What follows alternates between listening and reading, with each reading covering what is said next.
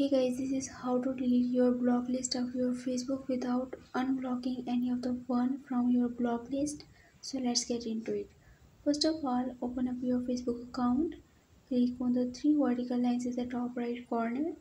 Click on the settings. Now search here for the blocking option. Click on it. And from here you can see all of your block list. So simply take a screenshot of this interface here. So once you learn, you have to just move 2 steps back. At this interface, scroll down, click on help and support, click on report a problem, again report problem, click on include a report, select here for feed. So now then you will be here at this interface. Here what you need to do, simply create a short description that you want to delete your blocking list without unblocking any of the person from your block list. Now click on upload from phone and then simply select for the screenshot, and right here simply click on the send icon at the top right.